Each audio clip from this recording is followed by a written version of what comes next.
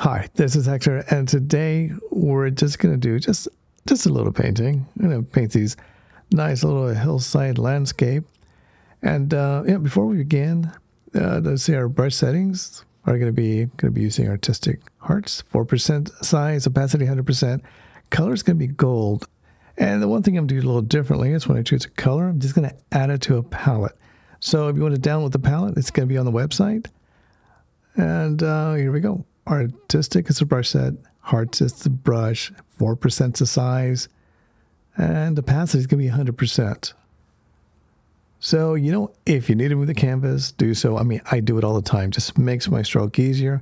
Going to make a little curve like that. And you know what? It's okay if it's not 100% covered, but there you go. That's all I'm doing. And then I'm going to go back and then just kind of just get those gaps just a little bit, but not going to add a whole lot of pressure because I want that texture. I want that texture to show. So there we go. And just a little more. Okay. So now we're going to go to layers because we're going to make a bunch of new layers. So let's go up there, go tap, tap, tap, tap. Probably going to be about 4 new layers. And I'm going to take layer 1 and just drag it underneath layer 5. Okay, next we're going to go with layer 4. Get a dark gold color, and layer 4, we're going to create another hill. There we go. Same type of brush stroke. What we're going to do a little differently is underneath the first hill, we're just going to just put in some lines because layer 1 is a little porous. You can kind of see through it a little bit. It's going to give us just a little bit more texture. Okay, so what do you say we work on the sky now? Let's go to layers and go to layer 2. There we go. And let's get some color. Go with some light blue color. That's good. Now I'm going to add that to the palette. There we go. Size of the brush is going to be 32%. And we're just going to be doing these nice big strokes like that. So let's go back up to layers. Tap there and then go to layer 3. Color is going to be something of a white, but closer to the blues. And size, 12%. Let's go back to color. I just forgot to put it in the palette. Okay, let's zoom in and circular motion so we can start painting in the clouds. So now it's important to note that you may want to zoom in and zoom out, and if something looks like it needs just a little more, just start dabbing it in, kind of like what I'm doing. And if you have to, just go ahead and just zoom in, zoom out, move it around a little bit, just so it can give you kind of a different look. Okay, so let's go back to layers. Go tap layer 5, tap twice to get 2 new layers. Tap on layer 6, and now we're going to go back to color. Going to choose something green. Looks pretty good. And size, 11%. Tap in to add it to the palette.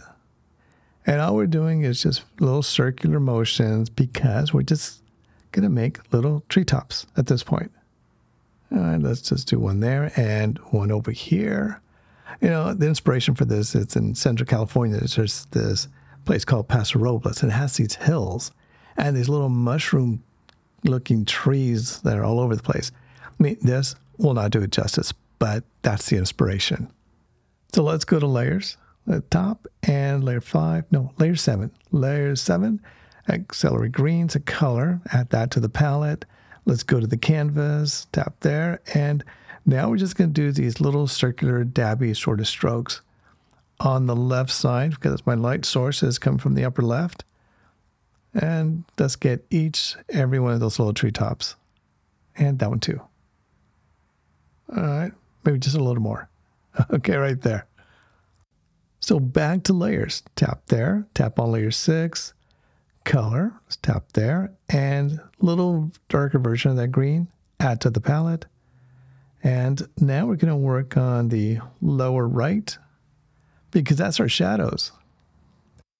And, once again, those brush strokes are going to be kind of deliberate little dabs. And we want to encourage texture because remember, as we're doing this, as we're working underneath all this business, up at the very top, right up here.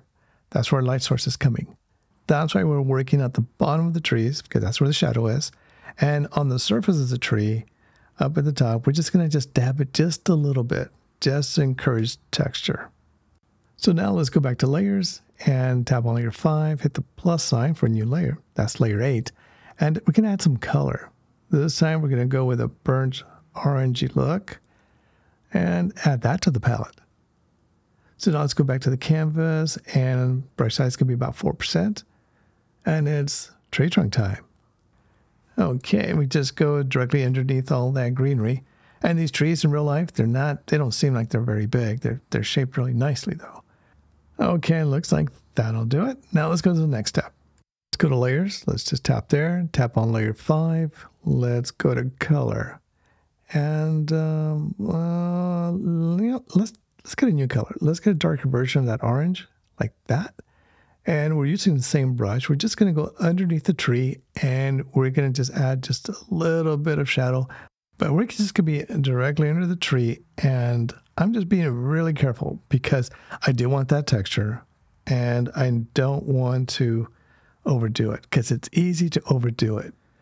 Okay, so now let's go to layers, tap there, and tap on the top layer, layer 7. We're going to go to the wrench icon, tap there, and go to add right there. Tap on copy canvas, and we're going to paste because we're going to go to the curve tool. Go to the adjustments icon and go to curves right there. Now, this is a bendy line. Left side controls the dark tones. On the right side, we're playing with the highlights. And in the middle, those are where the midtones are. So this is the curve tool. Now we're happy with this adjustment. All we're going to do is tap on that blue icon, and we're good to go. So now we're going to go to layers. Once again, let's go to the top, tap there, and tap on the plus sign. Let's layer 11, and we're going to be looking for a brush. Now let's go to recents because I used 10% battery again. Close that. And we're almost done anyway. So let's go and get the qual brush. Now, I like using this brush because it's really good for accents, reflections, that sort of a thing. And so I'm not using a whole lot of pressure. I'm just trying to work it in.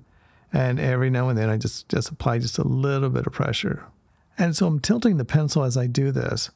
And every now and then, just kind of, just a little bit of pressure, I get these really nice highlights and lowlights. Okay, so we're going to get some color. Just go there, go to the palette and tap on that green, get a little darker version of it, and add it to the palette. There you go. And go to layers. Now hit the plus sign, layer 12. Let's reduce the brush size to 5%. And now we're just going to be dabbing in on the lower right of the trees because the light source is coming from the upper left. And just dab it in. And I think after this, we have one more tree right there. Okay, let's just do that little bit up there and just maybe up there. Somehow this part is not really working for me, so I'm going to try that. And if that doesn't work, which I don't think it does, I'm just going to go up there for the eraser and just remove it. Now, the cool thing about eraser, it helps you blend in whatever you just painted in. So that's what I'm doing right now. I'm just having it blend in just a little bit better. So now we're going to go to color. Just tap there, and we're going to double tap to get pure white. And with that same 5% brush, we're just dabbing in just a little bit of white, just to give those clouds just a little bit of an accent. There we go. And a little bit on that one too. So as far as the trees go, we're just going to add just a little bit of that white right on the top. So we just want to just give it a nice little reflection point, and it's going to come in kind of hard. So I'm going to lower that brush just a little bit. Looks like 4%. And we're just adding just a little bit of reflection points. And just there. And then now we're going to do the hills, just tilting my pencil just a little bit and just dabbing it just a little bit. A little bit more there, and that looks good, and just working it in a little bit there and then a little bit more there. So now, really good blend tool to use is the eraser. Just let's tap there and let's change the size to maybe 9% and very, very light brush strokes on this, because all we want to do is just not make the edges so sharp so it can blend in.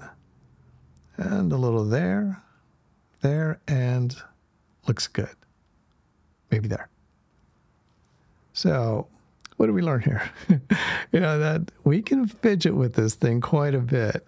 And sometimes that one little spot we're trying to get rid of is just maybe a layer or two behind. So sometimes the easiest thing to do is just sample some color, like this one over here. Yeah, and just paint over it. And then we just move along. All right, looks like we're almost done here. So let's get some color. Let's tap there. Let's go for that burnt orange color. Underneath the tree, we're just going to just dab it in just a little at a time.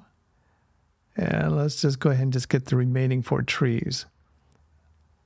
The whole idea is that the light source is coming in from the upper left, and as it's coming down this way, of course, on the opposite side is the darkest part of the tree. And that's what we're trying to simulate.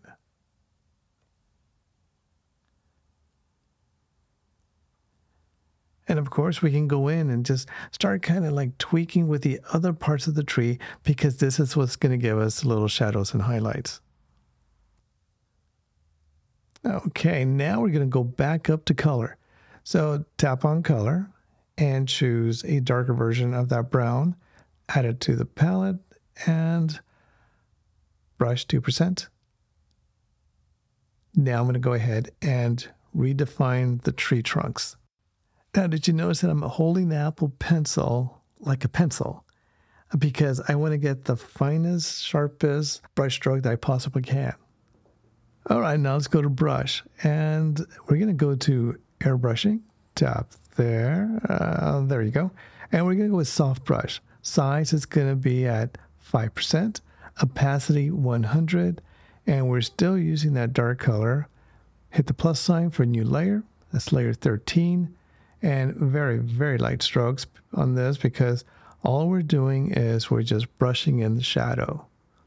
Because the light source is on the upper left and it's coming down this way. Down to 2%. And now we're getting just a little bit more exact on under those small trees, because that brush was probably too thick for that one. So now let's go to color. And we're going to double tap on the white region. That gives us pure white. And add it to the palette. And just going to be swirling in some white there. Just going to give just a little bit of an accent, just so it could just have just a little bit dimension. And a little bit more on that one. And we're good. Now, sometimes at the end of an illustration or close to it, I do a 4-finger tap to full screen mode. And I get an idea if this is what I want. I think I have to add just a little bit more color. So 4-finger tap brings back all the toolbars, all that stuff. And I'm going to go to my brush, go to 12%, and my color, get more of a creamy color. Add that to the palette. And going to add a new layer. I'm going to bump that up 20%, the brush size. And I'm just going to do a random stroke like that. Okay, let's go to layers. Tap on the end and let's change the blend mode. Sometimes this is kind of a shot in the dark type stuff. I don't really know which blend mode is going to have the best effect, but I think linear burn, I think that'll do it for me. 30% opacity, tap anywhere, everything goes away. Yeah, that's good. I like that. Okay, so now we're going to go back to color, and this color, that orange color, let's put on the palette. There we go. Our brush, let's see, we're going to do that soft brush, right? Yeah. Soft brush size is going to be somewhere in the 20% or so. Opacity 100. And we're just going to darken just this corner just a little bit. And now we're going to go back to color. So let's go and just tap that. And we're going to go to blues. That blue, that light blue. But we're going to darken it just a little bit and add that to the palette. And go back to new layer. Okay, so now let's just brush that blue right on that upper right corner. And that in itself will give it just a little bit of dimension in the sky. All right, the hills of Paso Robles. I hope you enjoyed this. I mean, I did. I had a lot of fun doing this. I know it takes a little bit of time when you start kind of introducing all these textures, how we layer them, or these subtle gradients. In real life, man, they look amazing. But when you record this, it still looks good, but not as good as in real life. But anyway, I hope you enjoyed this. And if you did, please like this. And if you haven't subscribed, please subscribe. And as always, thanks for hanging out. Gotta go. Bye.